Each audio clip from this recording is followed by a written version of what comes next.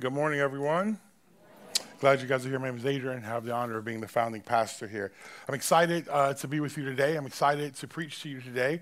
I really do believe that there is a word that the Lord has given me to share with us today. We are in a series called Epic Shadows, where we are really reflecting and asking the question, what kind of shadow is your life producing? What kind of shadow does our church community produce? It's really important because your life will cast a shadow. Shadows can be incredibly refreshing, but shadows also at times, because it brings darkness, can be something that's scary. And most people never stop to ask themselves that question, what kind of shadow is my life casting? What kind of shadow is my life casting? It's because just because you have the intention that you are someone who is as honorable, someone full of faith, someone who's loving, caring, or generous, does not mean that that's actually who you are. Because just having intentions for something doesn't make you something. It's actually direction. And so what I'm hoping we're doing in this series is to kind of compare and contrast some different things, but to kind of stop us and wake us up to actually evaluate. It's always important that we do this. And so with that being said, I'm going to pray for us. I'm also excited about doing Q&A at the end, and we're going to have a lot of fun. So Father, we thank you so much for who you are. God, we ask you to visit us today. We say, come Holy Spirit, reveal God the Father, reveal Jesus the Son. We love you and we honor you. It is in Jesus' name we pray. And all God's people said, amen. If you have a Bible, turn with me to Mark chapter 4. If not, it'll pop up right here on the screen. Mark 4, starting in verse 35. As evening came, Jesus said to his disciples, let's cross to the other side of the lake. So they took Jesus in the boat and started out, leaving the crowds behind. Although other boats followed, but soon a fierce storm came up. High waves were breaking into the boat, and it began to fill with water. Jesus was sleeping at the back of the boat with his head on a cushion. The disciples woke him up, shouting, Teacher, do you not care that we're going to drown? When Jesus woke up, he rebuked the wind and said to the waves, silence, be still. Suddenly the wind stopped, and there was a great calm. Then he asked them, why are you afraid? Do you still have no faith? The disciples were absolutely terrified. Who is this man? They asked each other. Even the wind and the waves obey him. This is the word of the Lord. Over the last year, I have begun to realize that there was something in the backdrop of my life that really dictated my life. In moments, I felt it. In moments, I was very aware of it. But most of the time, it was in the backdrop of my life, just like there's music that plays when you're just cleaning the house and something's in the background, or a TV show that just plays in the background. It was something that I kind of knew was there, but it was not on the forefront of my life and the forefront of my mind. But what began to be revealed to me by God over the last year and some change is this thing really has been a pushing, motivating factor, something that has moved my life.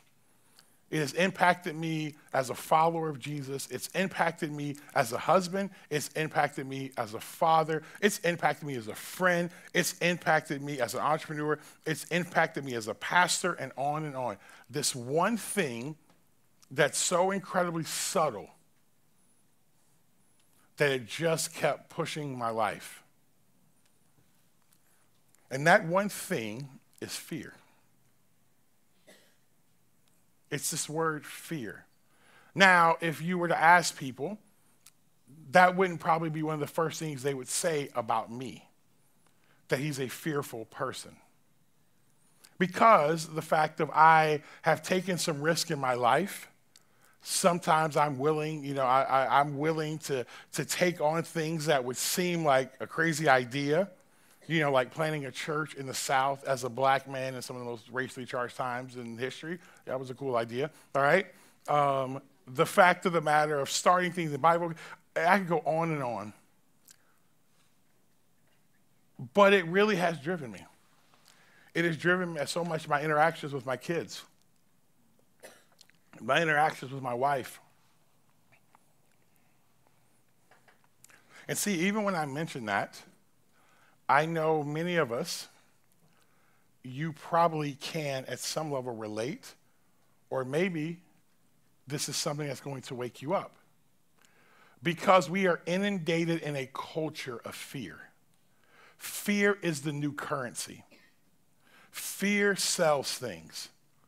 That is why we have such shocking headlines.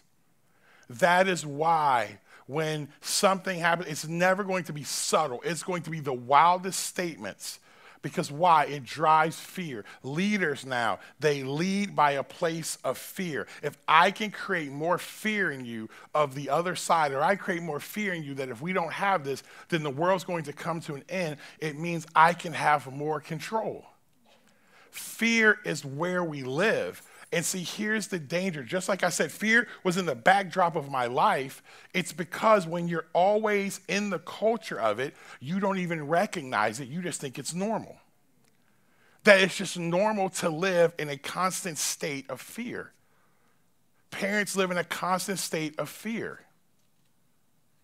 We feel like there's going to be more abductions now than there were back then. And it's not true. But we've been taught why fear. We have instant access. We get to see all the bad stuff that happens instantly. And what I've realized is that I was casting a shadow of fear. The story we read today was right after what they call the Sermon at the Sea. Jesus at the Sea of Galilee, and he had a boat, and he pushed it off the water, and he begins to now teach. And so Jesus was doing what he normally would do when he would teach. He was teaching about this new kingdom, a new way of living, a new way that those who were saying that they were going to be his followers were called to live. And this moment, he's really emphasizing this idea of faith. And so Jesus, like a great teacher, begins to break it down. He begins to talk about the heart and how you have to be prepared to be a person of faith. And he begins to give analogies about soil types and things like that. Now, most of you know this about me. I don't like the outdoors, okay? And so when people start talking about soil types and things like that, it's like Charlie Brown, right? If you ever saw that old cartoon, it's like, wah, wah. Like, I don't hear what you're talking about because I don't know what you're talking about, right? But I just trust Jesus in this, all right? Soil type rocky, I guess that's bad. So he talks about, but he's really giving this metaphor about how your heart should be. And then he starts to cast a vision for it like a good teacher. Not only is he saying how you have to prepare yourself, how you receive it, but also he begins to cast a vision for it, of what it actually will look like when you have faith. He begins to show that, man, he says something wild in other gospels where he says if you have the faith the size of a mustard seed, that, man, you could ask a mountain and throw it into the lake. You can speak to a mountain, throw it into the lake. Now, here's the thing. This is how saved I got. I was one time early on in my faith that I was by a mountain, and I told the mountain to get in the water. Now, Jesus was giving an example. That wasn't like really what he was meaning, but what he was saying is that if you have just a little bit of faith, it can actually change and impact the world. But Jesus is not just a teacher who's going to teach you from a cognitive standpoint. He's just not like a professor who teaches you information. A good teacher not only teaches you the information you need to know, but he also puts you in experience. So now let's put ourselves in the shoes of the disciples. You just got done hearing a sermon about faith. Your favorite communicator, a story that got you so stirred up. I mean, emotionally, if you heard about it, you're like, I'm about to go change the world. Yep, I came in here with no faith. I came in here worried. I came here doubt. Now I am full of faith. You're confessing stuff. I mean, you're naming stuff in scripture you ain't never heard of before. Like, you're just saying all this stuff, and you have faith. And here's the thing. Now, imagine how you feel, but here's what happens. Just like when we hear sermons, and I may preach, and you may get really excited, but then you got to walk out of these doors. Like, faith is great in here. Man, we'll sing songs, we'll get excited, y'all will amen me, that's good, whatever. But all that ceases when reality hits. When you walk outside, and where you're at mentally is still the same. Where you're at financially is still the same. Where our world at is still the same. And now you have to make a choice, is that will you actually now become someone who lives by faith? We learned last series, faith is being sure of what we hope for, certain of what we do not see. What faith is, it's not the absence of there may be doubt, but you keep moving toward where you feel like you're supposed to go, even when you can't see it. And see, the disciples now heard this sermon. Now they were getting ready to have to live it. See, the thing in the Bible is when you would ever hear Jesus say, let's go to the other side, like the disciples never got hip to this. Because when he would say go to the other side in the Bible, there was about to be a middle part. He would say, let's go to the other side. Now, I hope I'd have been aware enough that if I was in those times and Jesus says go to the other side, I'd be like, hold up. We ain't got nothing to do over here. I can't do, I ain't got no follow-up I can do on this side. I'll catch up with y'all boys when y'all get on the other side. I'm going to go on my own. Like, what I'm saying? Y'all going with Jesus. Normally you go with Jesus, but something about to happen. But see, that's a lot of us in our lives. You need to understand that when God calls you to grow from one season to the next season, there is the in-between. And a lot of times that in-between is what he's trying to develop something inside of you. He's trying to call you. And some of you are in that season of your life right now where God is saying, come to the other side. Some of you maybe coming to the other side is that you are starting to explore faith, and coming to the other side is receiving Jesus as your Lord and Savior. Some of you, you've been serving God for a while now, and it's just kind of become routine, and what God is wanting to do is to level up your faith, because here's the thing, you will cast a shadow in your life of fear or of faith. Which one will it be? And see, here's what you have to understand about fear and faith. Fear and faith are developed many times in the same environment. Fear and faith are developed many times in the same environment. There are so many times where moments have happened in my life where God developed a greater sense and trust in him. And there's also moments in my life where God was trying to develop faith in me, but it produced fear in me. But it had nothing to do with God. It had to do with me. Remember this, don't ever think you go through things in life that on the other side of those things you're better.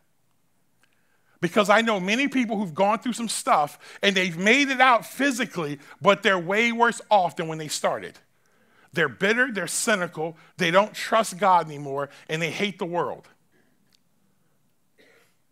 See, fear can be developed in the same atmosphere as faith. Fear can be developed in the fact of when my son was born and they said the umbilical cord wrapped all over his body and we got to do emergency C-section surgery. Right there, fear happened. But then I watched doctors do their work and that same thing, faith happened. And again, when they were going back there, I was just like, God, I'm just going to trust that you're going to do what you're going to do. And in that moment, I watched God show up and God do something amazing. Here's the thing. In that moment, as God was doing that, he built a faith in me. But there's also been moments where I was believing for something and it didn't happen when I thought it should happen, so now I begin to bring fear in me. So I want to ask you, the last time you went through something, I want you to think about it. Do you have fear or do you have faith? What was produced? And here's the thing. Faith is not a one-time, having faith is not a one-time event. Having faith is a lifestyle. Being fearful is just not a one-time event, but you can end up having a lifestyle of fear like I did without even knowing. Back to the story. So the disciples now, they're in this storm. Now, let's be in the moment. Now, they're on this boat, all right? First of all, why are you in a boat, all right? And so again, like my kids want to go on a cruise this summer. I'm like, why? Can we go somewhere on land? That's all you can eat? I don't care. Like, you know what I'm saying? I go anywhere. But they weren't like on a cruise ship either. You know what I'm saying? They're on a little raggedy wooden boat, okay? Now, they're in this boat and they're crossing over. And there would be these storms that would happen during the Sea of Galilee where wind would swoop down because the way it was placed within the mountain range, and wind would come down and there would be these violent storms that would happen really quickly. And so this wasn't a normal storm because these were seasoned fishermen. So we can just assume that with them being seasoned fishermen, for them to freak out about their lives, that all of a sudden now they knew that it was something bad that was happening. And all of a sudden they began to become desperate. They began to freak out. This idea of becoming desperate for something, where many times being desperate on one side of it can be you can be hopeless. On the other side of desperation, you're willing to do something that you never would do. The disciples became desperate because they thought their lives were in peril. They thought that they were getting ready to die. And when I read this story and I try to put myself in the story, I know this. I would have responded just like them. Because I've had moments of my life that was not about death where I questioned the goodness of God. It wasn't even about death. It was about something small, and I began to question, was God actually there? But see, the thing about desperation, it leads to separation. The question is, what is it separating you from?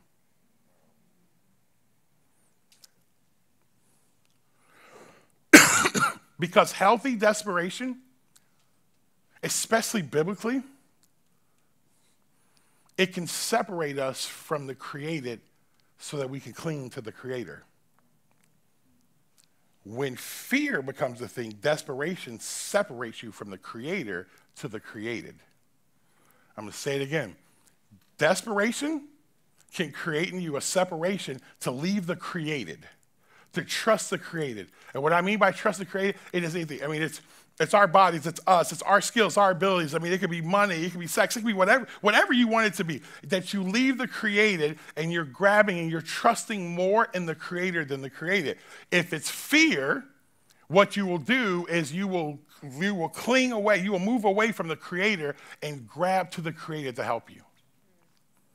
See, that's what I began to realize in my life, is that when I began to grow, when I began to move forward, there were things that God was wanting to do in my life, but I started to realize how much fear I actually had of my life, fear of death that was in front of me. That I was so worried about this because I was like, it was really easy to stand on stage and preach to you and say to live as Christ, to die as gain. It's a whole other thing when maybe you're facing a diagnosis that could go one way or the other. It's easy to preach the Bible when the Bible doesn't have to work for you. It's easy to do it. It's a whole different thing to believe it when that's the only thing you have. When it's the only thing you have. And most of us don't put ourselves in any position where the Bible actually has to work or where God has to move. Because what we do is we put ourselves in position that we can get ourselves out of it.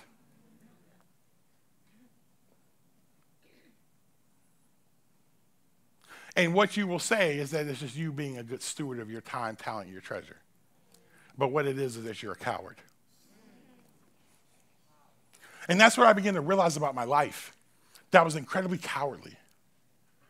That things that I've done, and people would say, oh my gosh, you've done these great things. But deep inside, I've done certain things in my life that I knew that, man, that I thought with my own ability I could do. And God, I just need a little bit of your seasoning on it. That's it.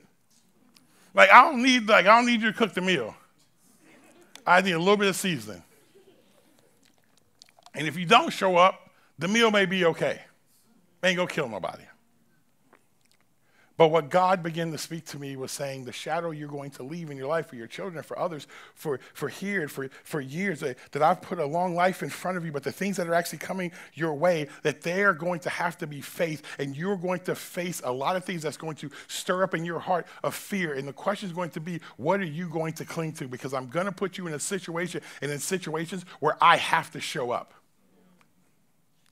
And one of the things that I was reminded during that time is how God would show up. I've got so many stories of times I thought God was never going to show up, and he did. But it's so easy to forget. So here's the question. Desperation leads to separation. What is it separating you from? Back to the story. The disciples now are, they're panicking. And all of a sudden, they go. And when we read it earlier, it said that Jesus was in a specific part of the boat. He was in the back of the boat, knocked out.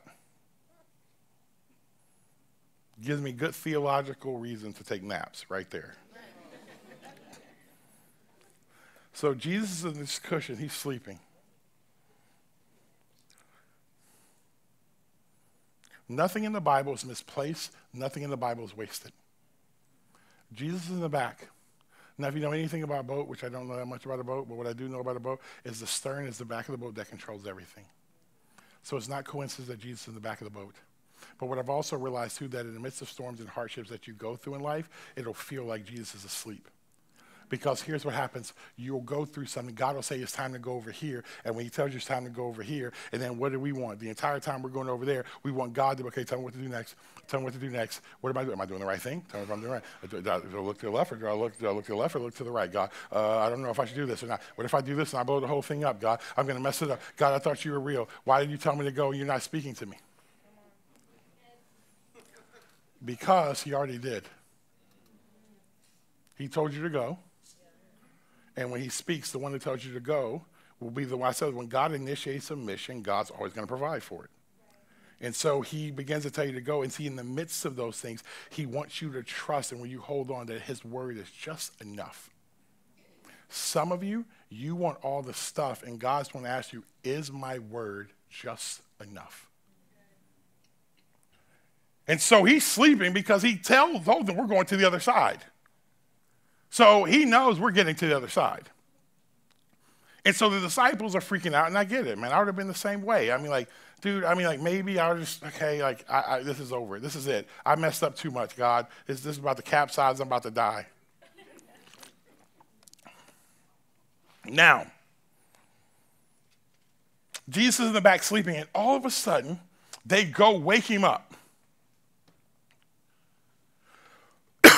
And Jesus is laying there, and as they're going to wake him up, he's in the back of the boat. And of course, in the back of the boat, like, I don't know if he had the only covering of the boat or what, but like he probably felt the waves and things like that. But the waves and the things like that did not rock him. See, some of you think God can't show up in waves because you've made a God who looks like you and you know you. You've projected a God that's you, and so when storms happen, you know how much we punk out, so you think your God's going to punk out because you've made up a false one. And so now, here's what happens. So you've made this false God that you've created, and you're wondering, do you not care that we're going to die? Remember, he just got done talking to him about faith. He just got done talking about if you just have a little bit of faith, it'll grow to this great tree. He just got done talking to them, and they were really hyped, and now they had to live in reality. Let me tell you this about a word from God. A word from God that he'll speak to you will always be tested. God will test that word because let me tell you this, that's why you'll hear something in church and you know God will speak. And let me tell you this, when you be like, yeah, that's a good word, Pastor, I like that, and you write it down, please understand this. When you write it down and God speaks it, it will be tested. And most of the time that test is like, oh.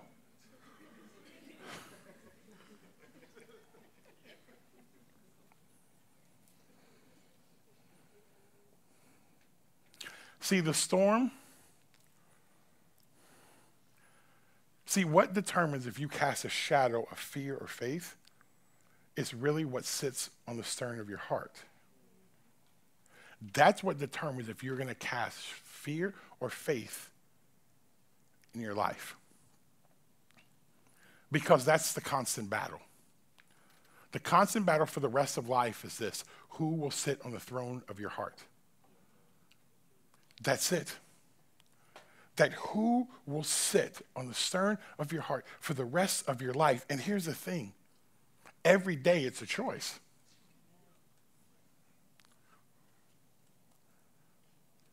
Because that's what was revealed to me, is that how much I want to sit on the throne of my own heart. That I want to be in the stern of the boat, controlling it. And God, like, listen, like that whole thing, that God, like I'm your co-pilot, or God, you know, he's a No. There's no such thing that God's my co-pilot. Shirts are stupid. There's one pilot.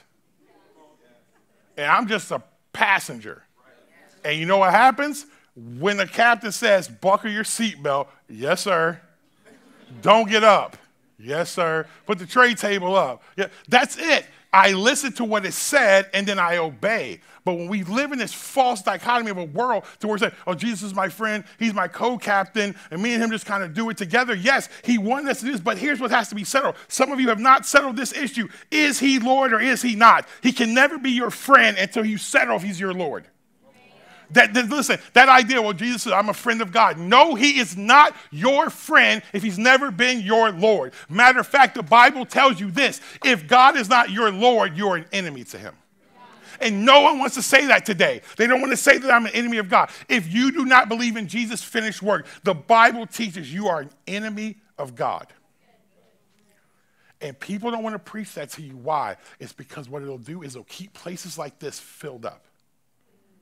Why I talk this way is because I'm literally, everything in me, it's the broken parts of me, is trying to run you away. And if you stay, I know it's real. Like, you can't keep showing up here and it not become real. Because after a while, you're like, dog, I can't, this dude, every week I come in here, man. Every week, this brother just yelling every week. And every week I'm not trying to make you in any way feel bad. But what I'm trying to do is to awaken your soul. To awaken your soul that Jesus is far more than just a figment and a religious figure from 2,000 years ago that gives us good advice. But actually, he's a God who resurrected from the dead, who now is the one that was called the rule and reign of our lives. And he is different than any other God or any other religion. I don't care what anybody else tells me, because he's the only one that said, I am the way, the truth, the life. No one finds the Father except through me. Jesus was an elitist in that moment. He's saying there ain't going to be how you work. It's not going to be how much money you gave. It's not going to be how much of a nice person you are. It's going to be the fact that, did you know my son and what did you do with him? And he said there's only one way, and it's by my death. You can't earn your way because you're not good enough. Some of you keep trying to earn your way to God, and I need you to hear this. You can't do it. It's a fool's errand you're on. Don't know why I went there, but back to the story. Now, here's what happens. Now we're there, and so the disciples are going, and they're freaking out, and Jesus gets up, and he does something. He begins to, like, rebuke the winds and the waves. And, like, they use that word rebuke. Like, you have to know that whenever Jesus would use the word rebuke, many times he was talking to the demonic. See, why this freaked them out, too, is because in that time, the way they viewed water, it was chaotic. It was uncontrollable. And they thought it was the realm of the demonic. And so when Jesus gets up, he literally quiets it by saying he rebukes the wind and the waves. They thought that the other gods control the winds and the waves. But what Jesus was saying in the moment, there ain't nothing in this world that's outside of my power. Some of you need to hear that. That habit that you think God can't deliver you from, there's nothing outside the realm of his power. And so he gets up and he tells the way, shut up. I'm still trying to sleep. We got these dudes freaking out. And then he looks at him, and like a good teacher, like, this is my modern translation. My modern translation, like, yeah, that sounded good on that side, right? Now where's your faith? You had faith in church. Now where's your faith in real life? You had faith over here. Where's your faith now in your marriage? You have faith over here. Where's your faith now in your friendship? You had faith over here that I could do this, but now I'm asking you to stay here. I'm asking you to stay and not to leave, but now all of a sudden you're questioning my goodness. But you had faith over here when I was telling you what you thought you wanted to hear. Where's your faith? See, another part of that story is this. It says that there were other disciples with them, or other boats with them.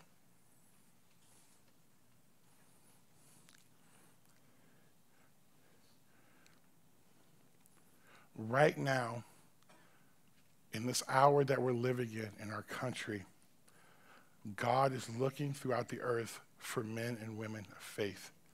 And what I want to be really clear on, I'm going to explain this.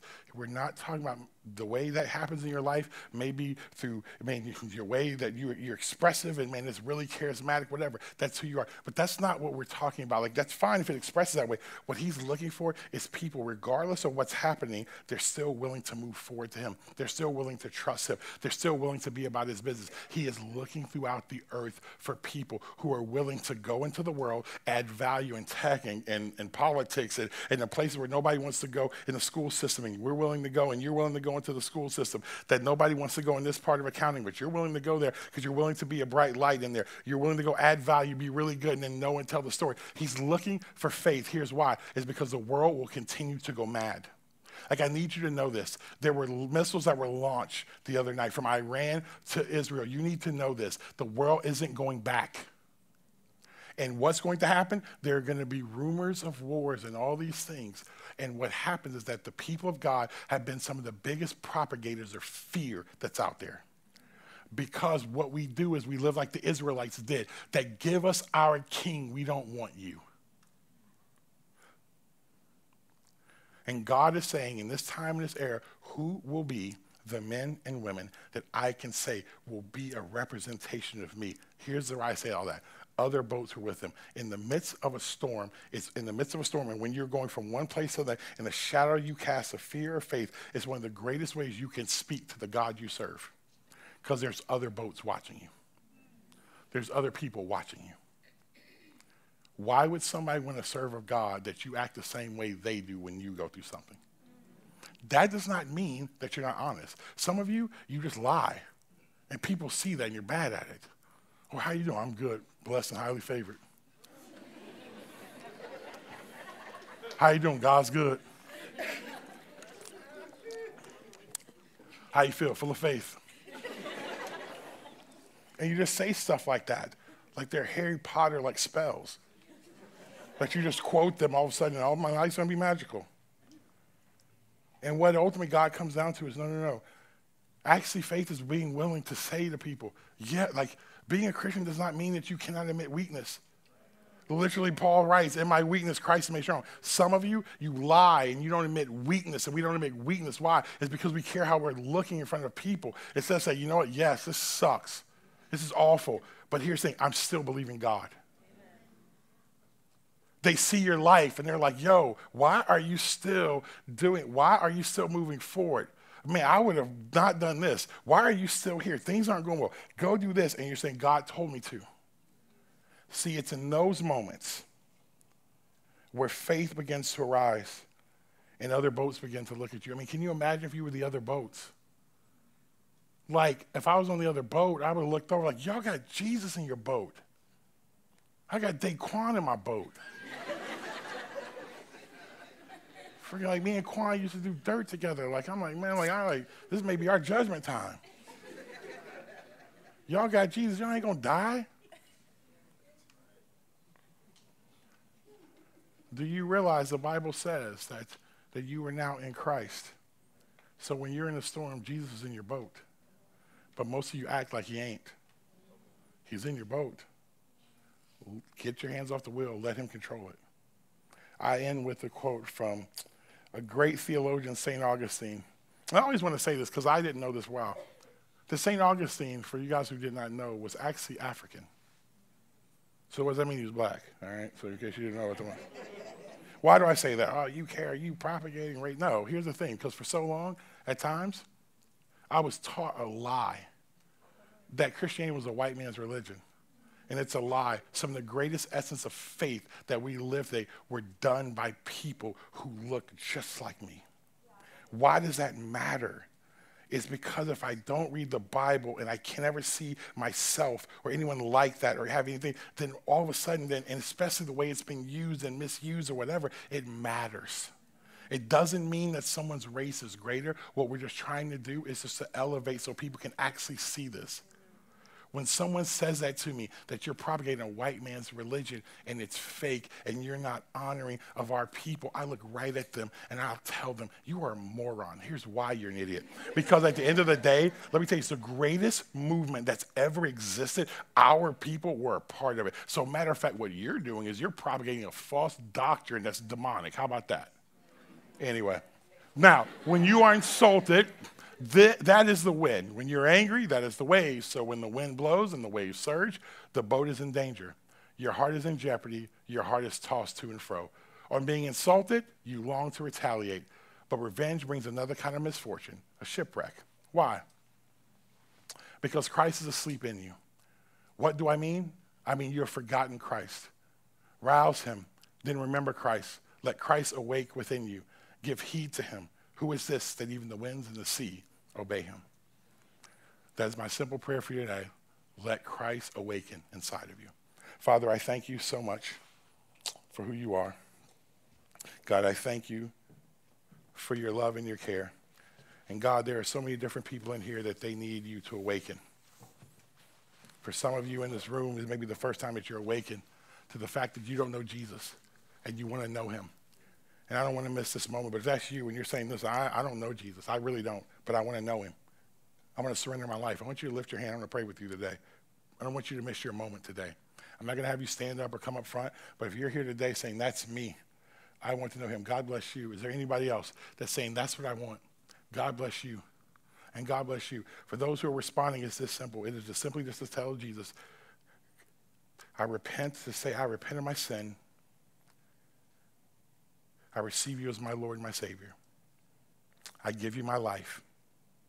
I believe you died for me. I believe you resurrected 3 days later. I will honor you all the days of my life. In Jesus' name. Father, let this word be sealed not only in their minds, but more importantly in their hearts, God. And God, those who need faith to arise in them, let it happen.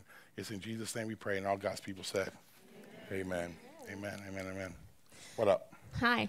So, like Pastor Adrian said at the beginning of service, we are actually going to do something a little bit different right now. Normally we'd go into worship, but we're going to open it up for Q&A.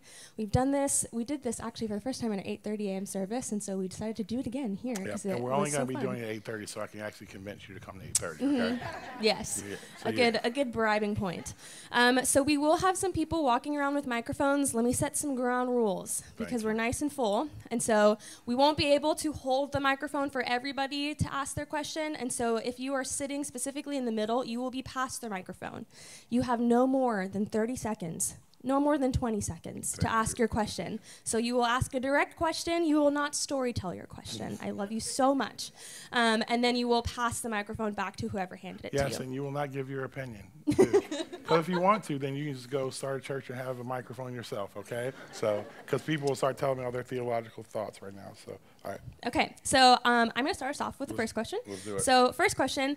You talk about this idea of going from one side to another and how that is a time for us to be prepared for what's on the other side. Yep. If you don't learn how to cast a shadow of faith while you're en route to the other side, do you stay in the middle till you learn the lesson, or do you show up unprepared, or what happens? What I notice a lot of times is that people will just go back to the other side. That they'll go back to, and they'll justify why they're back in the same place, and then they'll just live their life on the other side of that. And what I mean by that is that it may be a part where God's trying to get you to trust him this area financially. And what you'll do is saying, and he may say, hey, I want you to give this up. And you may say, no, I'm not going to do that. Or, you just it. And what you'll do is always, you'll go back to the other side, and you can live a life. This doesn't mean you're not a follower of Jesus. It just means that your growth gets stunted. Like, it's the Israelites. That's why the story of the Israelites coming into the promised land is so powerful, because it's a sign of how our life is with Jesus. That you cross over there, they went through the Jordan River, sign of baptism. The Red Sea, sign of baptism, right? Your past was buried. They go through, they go to the Jordan. When they get to the Jordan River, they have to cross into the promised land. But inside the promised land, there's 31 kings that are there.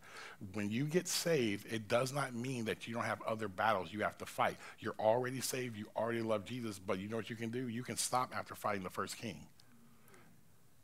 And so what you can do, or you can just live on the other side of the Jordan. You're in the promised land. You just then cross over to the fullness of what God has for you. And that's why when Jesus says, I come to give you life and give it to you more abundantly, most people never find the abundant stuff because they're not willing to fight. And so you can just stay and get stuck. Sweet. That was it. Right there. Right behind you. As you fight to keep your faith in the storm, what are things that you do to remind yourself of God in Christ? It's a great question. The first thing is this, that in the midst of storms, I really tell God where I'm at. I think that that's one of the biggest things where people don't really get breakthrough or really understand what's happening inside of them, because they're not willing to be honest. They'll just confess scripture about faith, or, I didn't get a spirit of fear, but a spirit of faith, sound mind, all that, and it's all good, but we never tell God what's at the basement. Because why you have to be honest, because what it does is it reveals many times what is really you're holding on to. So one of the first things I do, my prayers during those moments are very clear, and they're very candid with God. There's been moments where I told God, I just don't think you care for me anymore. There's been moments, God, I am so fearful. There's been moments where I've been angry. And I think there's precedent. We see this in David's writing in Psalms. So that's the first thing I do.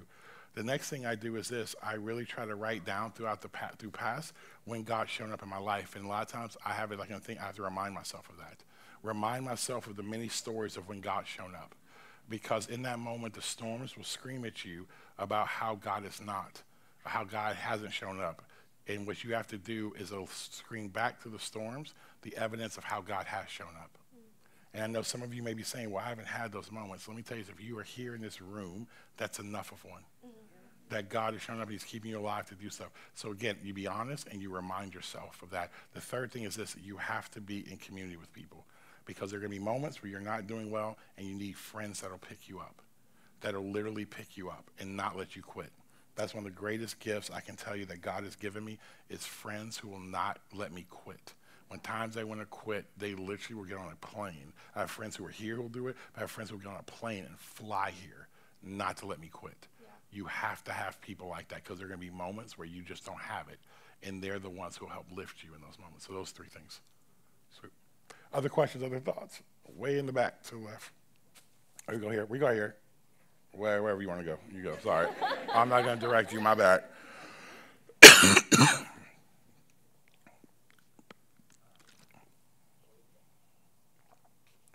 What advice do you have for discerning the difference between fear and concern when seeking advice and counsel from those around you? Or to put it another way, how do I make sure I'm not letting others' fear limit me when I'm considering doing something risky? It's a great question. Great question. Yeah, I think that the first thing you have to do, and that's really important, because a lot of times people will project their circumstance, they'll project their story on you. What you have to realize that in those moments, you have to see, okay, first of all, did God speak? What I mean by that is this: is it something in his word? I also believe that God speaks to people. Now, like I've always said, when you hear God's voice, not in this audible voice, but something from within your spirit, you always go to the word of God to make sure that whatever he speaks to you doesn't contradict that. If it does, it's not of God. But if it isn't, then that's one thing I'll say. The one thing I always tell people, that I need to have a word from God, because once I have one, that is what anchors me. But if I haven't, then you know what? That's where the debate will happen. I'll talk to people through it. And I think you have to, at the end of the day, you take advice. I listen to a lot of people, you get advice, but there will become a point in time to where you'll have to get alone with God, and you'll have to ask God. And again, you have to know how God speaks to you. A lot of times how God speaks to me, I'm like, God, if this is it, will you show me? Will you make it evident that I need to do this? And a lot of times he does for me. That's how it works. For you, it may be, man, I'm going to go spend time with God. As I spend time with God, he speaks, then you go. Or it may be, no, this is a real check. I've had moments where I asked God that, where I had an opportunity and I really felt I was supposed to go somewhere. But I said this. I was like, one of the guys, a mentor in my life, I said, God, if he tells whatever he says, that's what I'm going with. Now, deep within, I knew I was supposed to stay. But everything in me, the ambition inside of me, wanted to go. And I walked in, and he's never told me no, ever. And I walked in, and I told him the scenario. Here's the opportunity. He looked directly at me. He was like, nope. And I was like, well, how you going to tell me I'm a grown man? Like, you know what I mean? But that was the answer. So I think you have to know how God speaks. But I would tell you, man, you really get advice, but you got to get a word from God, because the word of God anchors you in those moments. All right. I'm telling myself, right, I'd like to grow in faith. I'm not necessarily trying to rush myself, but I'm saying I'd like to grow in faith. Is that something I'm going to do in the sense that, am I testing myself, or is it going to happen like naturally, or like what am I supposed to do in order to see that, like, to see your faith grow? Yeah. Yeah, it's a great question. Yeah, that's a really good question. Not all, again, we talked today about like storms, moments, whatever. But actually faith is developed every day. Faith is developed that when, when you don't want to, someone's married, and at times, man, like, when there's something going on or disagreeing, whatever, like or let me say this, with my children, if I want to go and all of a sudden, like, I'm just so frustrated, and I'm so frustrated that I just want to be so, like, just hover over them and do things like that because I'm trying to control it. One of the things I have to do in those moments is have faith to say, God, I'm going to. So instead of me going and having these long conversations with them, there'll be times in faith that I just stop. Instead of having a conversation, I just pray for them. There's moments where, in faith, where like, man, my body desires this, but I choose your word to do this. That's faith. We should be developing faith every day, and the way that you develop faith is by being obedient first and foremost to God's word, and that's how it gets developed almost every day. Now, there will be circumstances and situations that get created to where faith will get, it'll actually escalate a lot faster, but every single day you can grow your faith by just a willful obedience to God. Got somebody right here? When the Bible says like faith without works is dead, does it mean like worldly works and spiritual work, or does it just refer to like spiritual work? Like, for example, when you tell people you want to do something and they're like, well, did you put in the work?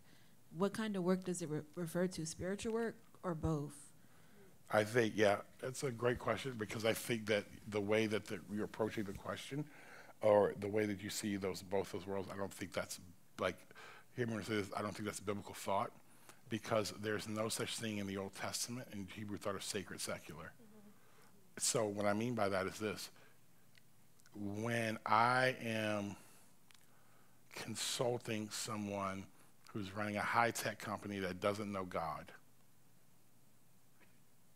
doing good works in faith and leading and helping them the way that I feel that God's called me to do that, adding value to them, that is faith, that is work. I am taking the skills that God has given me to add value to someone's life. That is work. Also, preaching the gospel to somebody.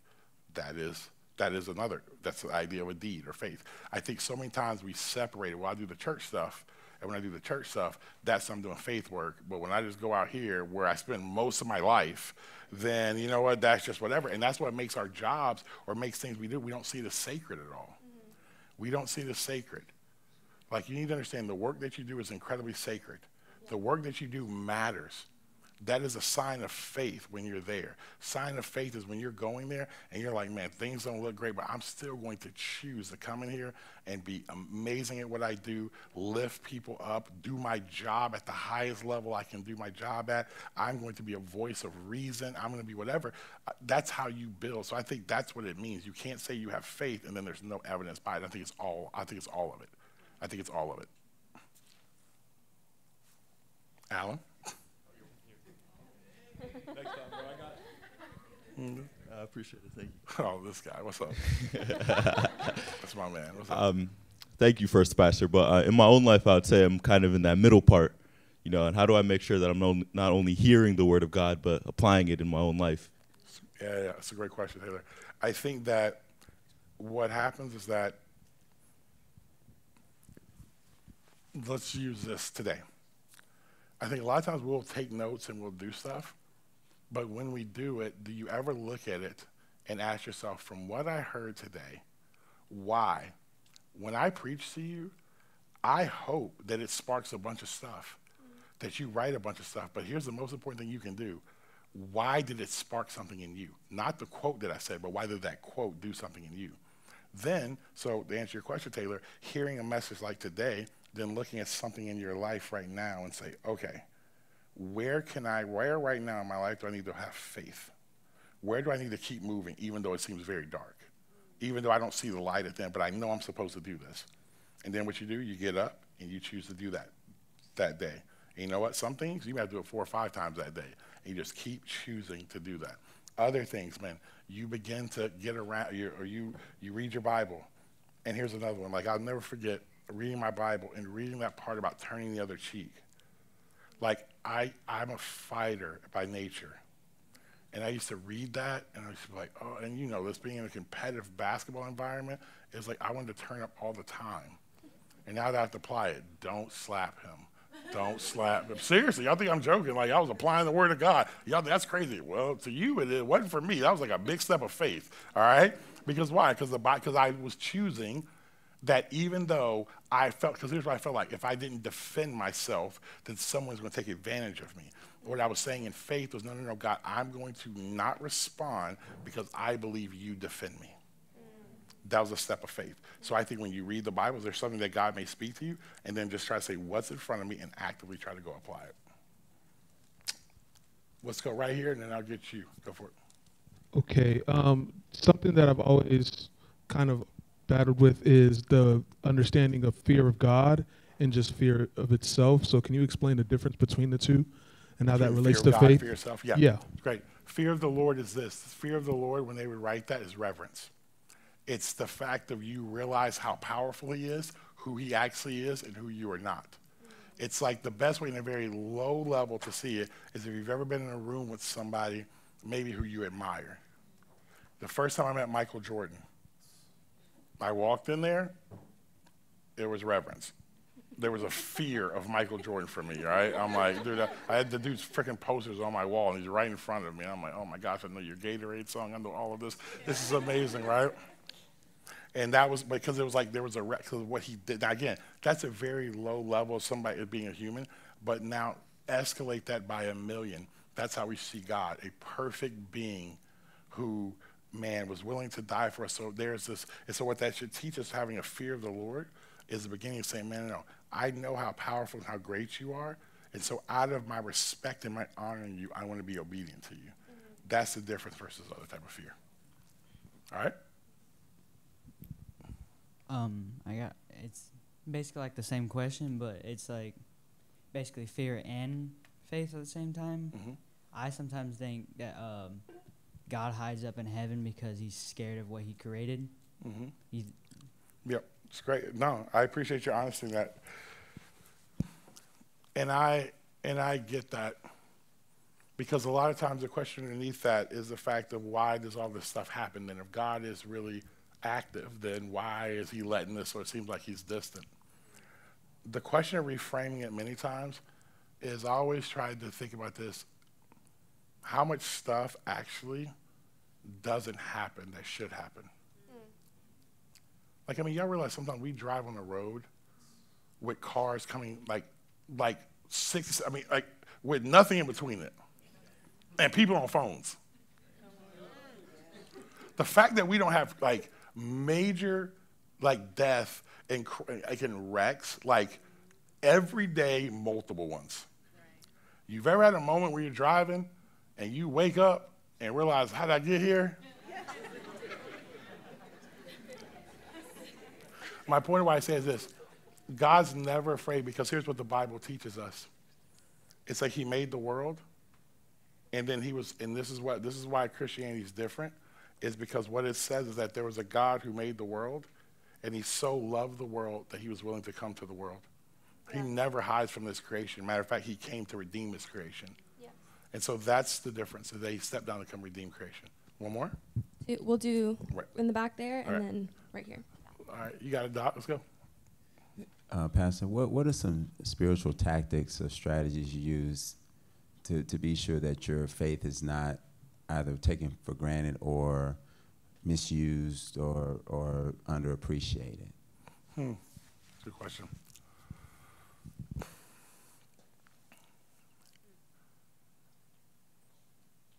And let me make sure I'm answering. So you're saying, for me, how do I make sure I like? Yep. Yep.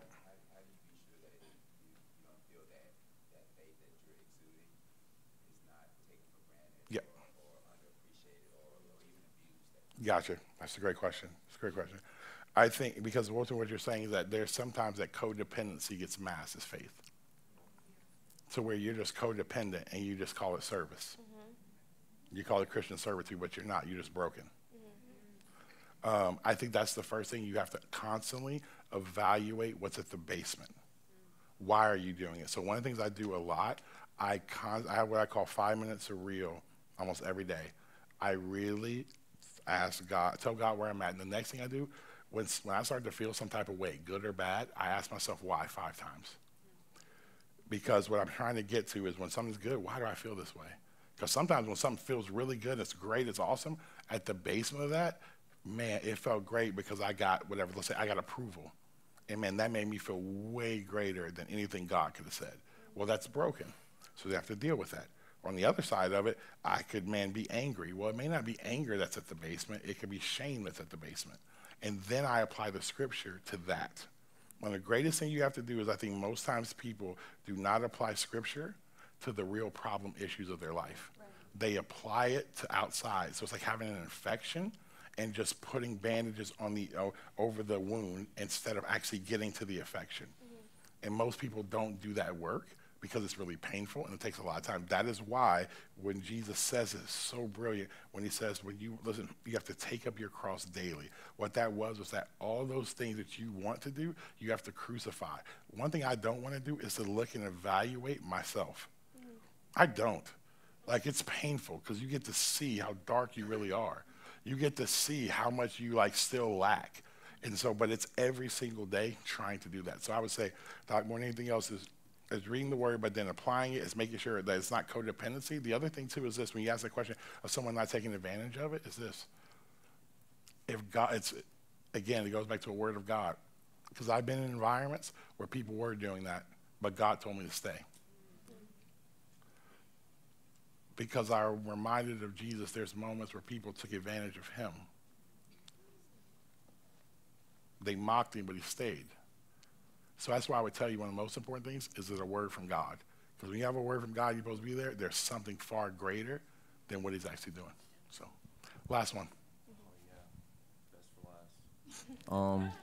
My question was, why do we hide our light, basically? Like, we all have a unique skill that we could all bring to the table that doesn't have anything to do with a 9-to-5 job. Like, just like our hair, the hair on our head is numbered. Like, we all have a specific skill that we could do. Why do we hide that? I think people hide it because I think we live in a world that we all are. All right, I'm just going to say it. We live in such a false reality right now. And the false reality we live in is everybody thinks they're so freaking unique. And they're not.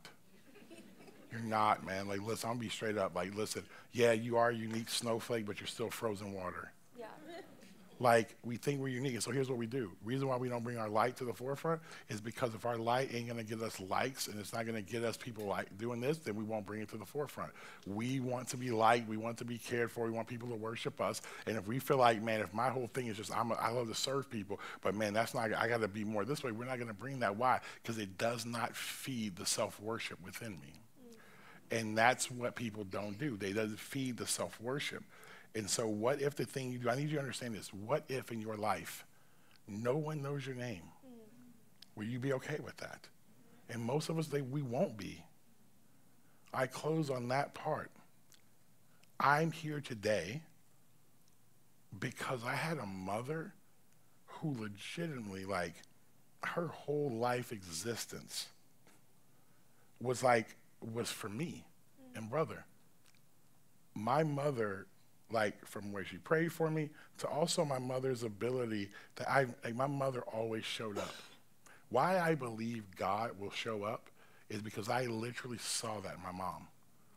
Through debilitating autoimmune disease, through all of it, she showed up.